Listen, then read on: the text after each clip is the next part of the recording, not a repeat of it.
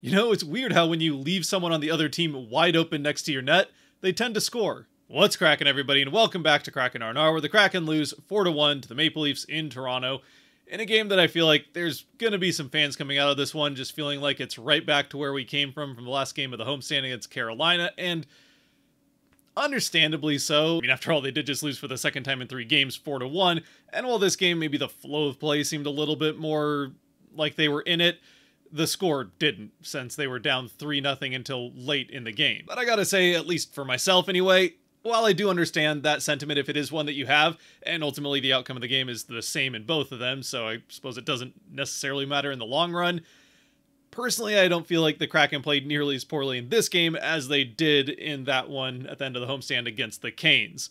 In that one, they kind of just got run over the entire game, and basically the only saving grace was that they were able to play well in their end of the ice, which, to be fair, is the one place they didn't play well in this game. Still, as far as the flow of the game was concerned, it was pretty even back and forth throughout the entire thing. Both teams had extended shifts in each other's end of the ice. Both teams were able to create pressure offensively and generate some good chances, as well as transition effectively, and I mean that in both directions. Both teams played pretty well in transition, both offensively and defensively. Not a ton or really any significant odd man rushes that I can think of throughout the entire game, and both teams were able, with that good transition game, to switch the momentum when it was going against them. For a little bit, they could get it going right back the other way. Unfortunately, the big difference in this game is what got the Kraken, and that is defensively, one team was pretty sound and didn't allow very many passes across the middle of the ice to get to wide open players on the other side, while the other team did on a number of occasions. And of course, the team that allowed those passes ended up losing. That being the Kraken, obviously. Which for the Kraken is, well, fortunately not something that we've seen a whole lot of so far this season. I mean, sure, over the course of a number of games, occasionally a guy's going to get lost in the defense here and there, but not consistently over and over and over in the course of a single game like what we kind of saw in this one, with really the only other game where I can remember this many defensive breakdowns being the game at the start of the season against the Blues, which we've made granted it's an excuse, but I think a fair one, that was the first regular season game of a new coaching system and some new defensive pairings, new guys to get used to, and all that. So while I would have liked to have a little bit more ironed out by the time you play the first regular season game, at least that seemed like, for the most part, a one-off, as they were able to clean things up pretty quickly and have been playing pretty well in their end of the ice up until this game. Now, I suppose, to be perfectly fair, it wasn't terrible the entire game long. It wasn't honestly even as bad as that game against St. Louis, and certainly not as bad as at points in the inaugural season or even last year, where there were stretches of games where it just looked like 5 chickens with their head cut off in the defensive end, and they couldn't keep track of a single player to save their life, regardless of their offensive abilities. But at the same time, when you play against a team as talented as the Leafs are, when you do make those mistakes, they're likely to make you pay for it if they have the right guys on the ice, and well, at least on 3 occasions they did. And not only that, but and this is not an excuse for their performance, they're still professional hockey players and they should be able to play more consistent defense than they did in this game, but at least a potential reason for why this game in particular was different for the Kraken defensively is that they were not only still missing Vince Dunn, who will still be out for another few games on LTIR, but also missing Brandon Montour, fresh off of his hat trick in Montreal. Fortunately, that's not injury related. It's a good reason to miss a game, as he had to go back home to be with his family for the birth of their second child. So, I mean, look, is it ideal for the Kraken that he had to leave? Certainly not, but yeah, that's, for me, a fair reason to miss one of 82 regular season games. But regardless, it still did leave the Kraken down 2 of their 3 best defensemen, and their 2 by far best offensive defensemen, which could have had an impact on the fortunes of the team on the other end of the ice. Though even there, they got some decent pressure, put a few off of posts, and just honestly couldn't find the bounces that they were able to find consistently in Montreal. So I don't even know that the one goal that they got was entirely fair to the performance of the team as a whole, offensively. Defensively, though, it did mean that the pairings were once again mixed and matched a little bit, so not the typical pairings that some of these guys are used to, and maybe that leads to some of the miscommunications and guys getting lost behind the defense. Anyway, with all that being said, I think we're going to take a little bit of a different approach to the recap portion of this game. I'm not going to go necessarily moment by moment like I usually do, especially because, like I said, I feel like this game was fairly back and forth the entire way. There was no giant swings in momentum. It was just kind of a couple good shifts for one team, followed by a couple good shifts for the other, and it was fairly back and forth. There was, I think, 3 power plays apiece for either team, and no one scored on the power play, so it's not like we have any big special teams issues to go over.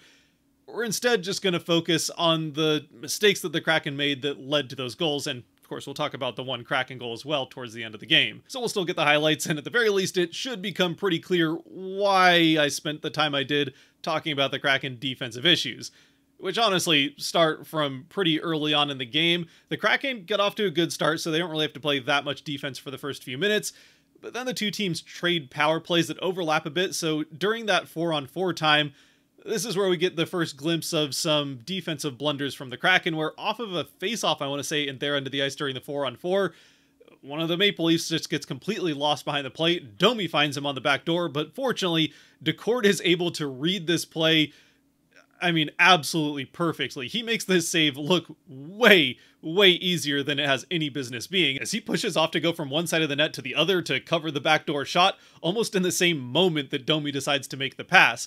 And it's a good thing he does too, because, again, there's only one player on that side of the ice, and it's a Maple Leaf pretty close to the net.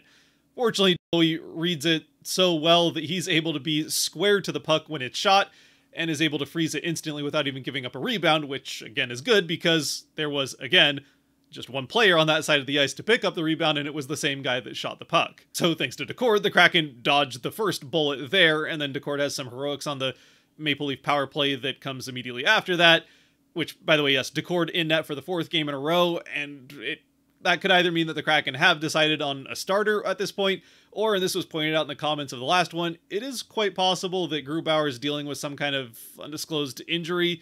That's definitely possible early on in the season once you get into the game action. Pull something, and while maybe it's not worth putting him on the injured list and he could still go in if needed to, it's better to just let him rest up and get 100%, especially with Decord playing as well as he is. Anyway, like I said, Decord gets the Kraken through all of that and some more Maple Leaf momentum that comes out of the power play. We go back and forth right up until the final seconds of the period. The Kraken ice the puck twice, which, yes, does mean a couple face-offs in the Kraken end of the ice, but with just 16 seconds left in the period, it really shouldn't be that big of a deal. I mean, yes, as Kraken fans, we're conditioned after the last 3 years to just expect things to go poorly after a face-off in the Kraken end, but they've been a lot better at winning face-offs to this point in the season, and honestly, with 16 seconds left in the period, it should not be that hard to kill off the rest of the clock and just get the first intermission still scoreless. The first one, I can't remember if the Kraken win it. I think they probably do because they get possession of it pretty quickly and then send it back down the ice. It does turn into another icing, and it was not necessarily a high percentage play that anything else was going to come of it other than icing. But now you've got a second face-off with just 8 seconds left in the period, and at that point there's really no excuse not to be able to kill off 8 seconds from a face-off to get to the intermission. But of course, in those 8 seconds, with Stevenson taking the face-off for the Kraken, their best center at taking face-offs, so you'd think it really shouldn't be a problem then with him out there. On the other side is Austin Matthews, and Austin Matthews just goes right through Stevenson like he's not even there off the faceoff, down to the goal line, and then throws a pass across. The first one actually blocked by Borgen, but the puck goes right back to Matthews. The second one gets through Borgen to a wide-open Mitch Marner on the back door. Once again, Decord reads it perfectly to get to that side of the net and prevent Marner from being able to score. But equally, unfortunately for the Kraken, Marner, I don't know if he reads that Decord is seeing the play that well, or it's just Marner and he doesn't shoot the puck, so he instead passes it back across Decord's face to an equally wide open Nyes, and Nyes, with Decord having no chance to make a second instant move, puts it into a basically half-empty net to give the Leafs the 1-0 lead with just 4 seconds left on the clock. I mean, first of all, obviously, not ideal to have your best face-off center get absolutely run through by the best player, and really not even put up that much of a defense for Matthews to just go past him with the puck. I mean, it's one thing if Matthews wins it back cleanly and it gets up to the blue line, there's not much you can do about that, but he could at the very least try to make a little bit more of a speed bump at the very least, or wall to prevent Matthews from getting the puck down closer to the net. Instead, yeah, Stevenson just kind of lets him right through. So already off to a bad start, but at least there with Matthews having the puck down by the goal line in the corner, It's a very tight angle. Decord's got it sealed off, so it's still not particularly dangerous as long as the rest of your team has responded in kind and gone to their respective spots to cover any potential passing lanes, which, to be fair, Borgen did. He managed to even block the first attempted pass from Matthews, but the rest of the team, I guess, just figured that those 8 seconds were going to disappear as soon as the puck was dropped, because somehow, not one, but 2 Leaf players were able to get wide open in front of Decord, so that when that pass does get across, even with Decord able to read it perfectly the first time, it didn't even matter that Decord made the first read perfectly, because he doesn't have a chance to make the second one. So in the end, aside from Borgen blocking the first attempted pass, the Leafs do basically whatever the heck they want in those 8 seconds with the puck, like there's not even other Kraken players on the ice, and as a result, you go to the first intermission down 1 more goal than you should be. So then it could probably go without saying that that's far from an ideal way to end a period, but it's still just a 1-goal game, and at the other end, you've been creating some pretty good chances of your own, or at least creating some sustained pressure at the other end of the ice on multiple occasions already, and especially against a goaltender who's only played 1 game so far this season and it didn't go particularly well, you like your chances to at least be able to even things up in the next period. Unfortunately, in the first couple minutes of the second period, the Kraken have a breakdown as the Leafs get into the offensive end, and Toronto doesn't even have to bother getting set up in the offensive end. As they enter, they just come clean in off the transition, which, like I said, pretty good transitions both ways. The Kraken just not quite able to solidify the blue line on this particular occasion, but that's fine as long as you get down deep into your end of the ice and make sure there aren't any wide open Maple Leafs, especially on, let's say, the backside of the play where Decord isn't going to be able to get to, or, you know, you can't keep expecting Decord to get there instantly like he has already twice. Unfortunately, that's exactly what happens as Riley dives deep into the Kraken end of the ice with the puck and then finds a wide open Nylander on the far side. One of the best goal scorers the Leafs have has managed to get lost behind the entire Kraken defense. He's on the back door. As long as the puck gets to him clean, it's in the back of the net. And, well, the pass does force him to handle at least once before firing off the shot. Like I said, it's such a wide open play for him at the point where he gets the puck that he has the time to make that one move and then put it into the net right as Decord tries to dive across. Unfortunately, just not much of anything Decord could do about this other than hope for a miracle by throwing his glove in front of it. It doesn't happen. The puck goes in the net and the Kraken are now down 2-0. And I mean, look, to be fair, the Kraken do a couple of things well in this defensive setup on the rush into the offensive end. For one, they've got Borgen, who's at least making the passing lane harder for Riley to find. And they do have someone on the Leaf right in front of the net, so it's not like they've got a guy wide open right in front of Decord. The problem is, yeah, basically just Nylander on the back door that nobody followed there. Meanwhile, you have inexplicably both wingers in the middle of the slot standing next to each other, neither one of which has gone to cover Nylander. And I mean, sure, having at least one guy in the middle of the ice is a good thing to have defensively, but at least one of those two has to be able to follow Nylander down to the side of the net, or really wherever he goes. I don't care if he goes behind the net to try and get a pass down there. You have to have somebody that's down there to help respond to the number of opponent players that there are by the net. You can't afford to have more opponents by your net than you have your own players. And this is exactly why. But you know what? It's all right. Mistakes happen. Just learn from it. Go back to the bench. Look at the iPad or Microsoft Surface or whatever kind of tablet they have the replays on the bench.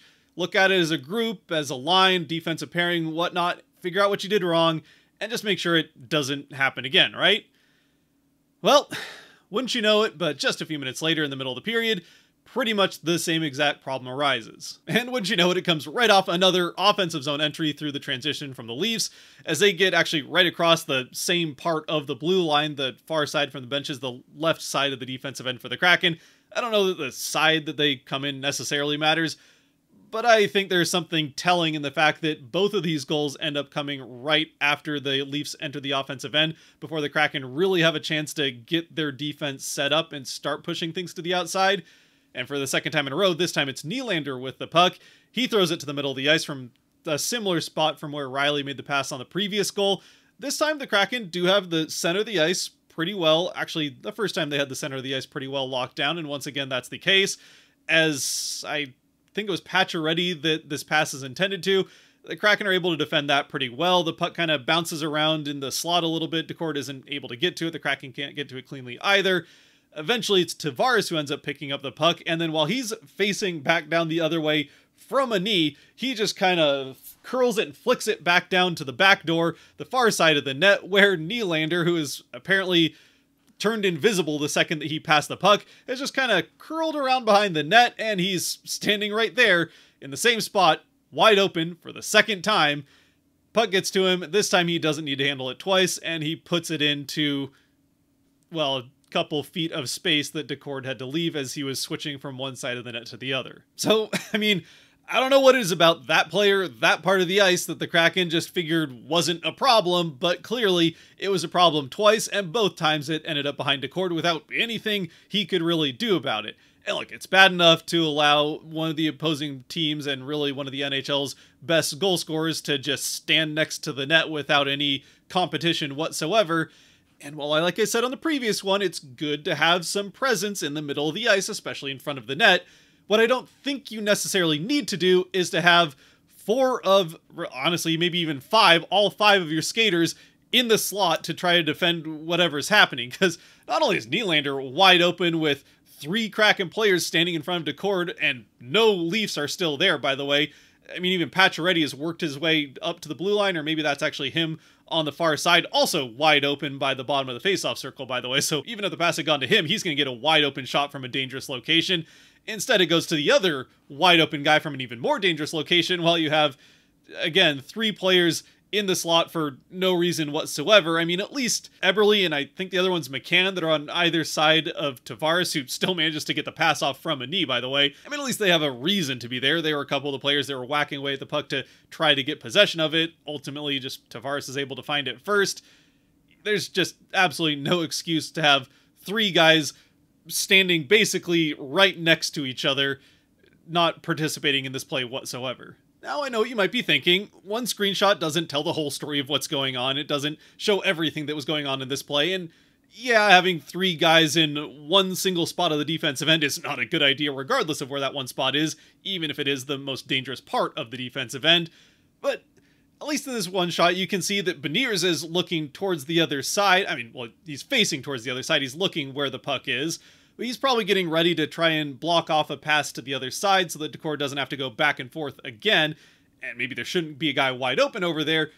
But, I mean, at least he's trying to block off a pass, right? Or maybe the other two guys are trying to create a wall, so there's no possible way a pass can get to the other side of Decord. Well, as it turns out, there's absolutely nobody over there whatsoever. The other two guys that aren't in this screenshot are up by the blue line. Here's another look at it. All five Leafs are on one side of the defensive end, and the Kraken have all five of their players standing next to each other in the slot, blocking off a passing lane that is only to an empty half of ice. So even in some weird world where, for whatever reason, you have decided you want three players in one spot of your own end of the ice, these three have chosen a completely pointless place to all be. I mean, not only are they in the slot with nobody to block off a passing lane to on the other side, they're even on the far side of the slot away from where the entirety of the opposing team is set up. And look, I don't necessarily want to pick on Beniers in particular among the three of them, since he has been very good as a defensive forward so far this season, and was last year. That's a very strong part of his game. He's had some great moments, but in this one, he honestly looks the worst of the three. The other two are two defensemen that are not used to playing with each other, so maybe there's some just communication issues there. Beniers, though, is a center that should know he doesn't necessarily need to be right in front of the goaltender when both defensemen are there. And on top of all that, he's the one of the three of them that is facing the wrong direction. Again, the direction where nobody is aside from the fans on the other side of the glass. Anyway, that does bring us to the end of the at least meaningful goals that the Leafs score in this game. Well, I suppose the empty netter has some meaning. It does effectively snuff out the slim chance the Kraken had of coming back in this game when we get to the final few minutes of the third. But at least this is the end of the big, consequential defensive mistakes and blunders that the Kraken make. So at least I guess they learned their lesson here midway through the second. Unfortunately, it doesn't happen until they're already down 3-0. And honestly, if it wasn't for Decord a couple of times, could have been down much more than that. From here, not much else happens. I mean, we continue to go back and forth. Generally, aside from it not feeling nearly as competitive as far as who was going to win the game at this point, it was still a well-played game with chances at either end of the ice, so still just fun hockey to watch if you discount what the score is and any ties you have to who's going to win the game. So eventually we get to the last few minutes where I will say the one thing from a coaching perspective that I really liked about how the Kraken play this game is that they end up pulling Decord with almost 5.5 minutes left in the game, north of 5 minutes. I want to say it was like 5:20 plus seconds. So yeah, right about 5.5 minutes left of the game is where they pull Decord to go empty net, which is quite aggressive for the regular season. But like, you're down 3 goals, you need to make something happen. Not only are you down 3 goals, but you're down 3-0. So it's not like you've even produced offense that you have to go off of in a plan. You're still trying to find the back of the net for the first time. And on top of that, they also picked a good time to pull Decord. It wasn't like after they dump the puck into the offensive end and they just hope that they'll get there on the forecheck while Decord gets to the bench, and then inevitably the other team gets to it first before a 6th guy can even get on the ice. They actually waited until they were set up 5-on-5 in the offensive end to bring the 6th guy on, so at the very least you don't have to worry about the empty net getting hit right away with still over 5 minutes left in the game, and then you look really silly for pulling the goaltender at that point. And I mean, obviously it's still a long shot even with 5.5 minutes of an extra man on the ice to score 3 to come back late in the third, especially without a major penalty to help you out, for example. But the Kraken are able to stay in the offensive end for a lot of it, and eventually they do get one of them back with about 3.5 minutes in, so a couple minutes after they pull Decord. It's Tolvanen who gets some empty ice, thanks to having the extra guy on the ice. He fires off a shot, it goes through a whole bunch of traffic and finds the back of the net to give Tolvanen his 4th of the season, 2nd in as many games on the road trip, and also at the very least break up the shutout. And I won't lie, call me an optimist, but it at least gave me a glimmer of hope that with this one going in and still over 3 minutes left in the game, there was an ever so slight chance that the Kraken would be able to at least force overtime. Of course, as we know, that doesn't end up happening. They do get a couple more chances. I think they got at least another one off the post. I want to say they hit the post 3 or 4 times in this game. Eventually, after actually some time that the Leafs spent in the offensive end trying very desperately, it seemed, to get Nylander the hat trick, the Kraken defend the empty net pretty well, get it back to the other end of the ice, where eventually Austin Matthews shows off his pool skills, bounces it off the sideboards and all the way down to the other end of the net, all the way down to the other end into the net to get the empty net goal, and again snuff out the slim amount of hope that there was that the Kraken could come back in this one.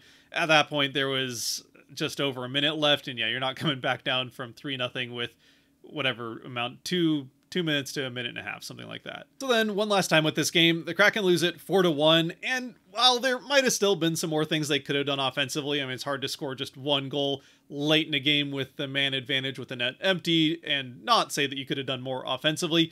They at least created consistent pressure throughout the game, got some good chances. They just put a lot of them off of the plumbing around Wool in net rather than past him into it. But, I mean, Wool played pretty well. You got to give him credit. The Leafs played very well defensively, keeping most of the Kraken chances to the outside. And even the ones that they did get up around the net were fairly well contested, so they didn't get any clean, very good looks. At least at 5-on-5 anyway, they did get some pretty good looks on the different power plays. And then at the end of the game, obviously with the Tolvanen goal, but some other chances with the extra guy out on the ice for the empty net. So yeah, could have been maybe a little bit more offensively, could have maybe got more traffic in front of the net. There were a couple of chances where it looked like the Kraken were going for tip-ins rather than screening Wool and taking away his eyes. So there's some things there that maybe you clean up in the offensive end, and obviously missing your 2 best offensive defensemen doesn't help. The defensive end is still, to me, really where the Kraken lost this game. 3 big mistakes that end up costing them, and a couple other ones that didn't, because Decord was fantastic in net in spite of what his numbers are going to end up looking like because of the defense around him, at least in the few key moments anyway. So then with that, I think we can close things out on this game. There's not much more to say. We can finish out with the Kraken 3 stars, though I'm not sure we're going to get to 3 stars, and move on to the weekend back-to-back, where the Kraken should have Montour back in, coming off of a hat trick, and now the birth of a kid with some extra dad energy. Who knows, maybe he can somehow be even better than he has been for the Kraken in the early part of the season, and we can get back to the winning ways in Ottawa.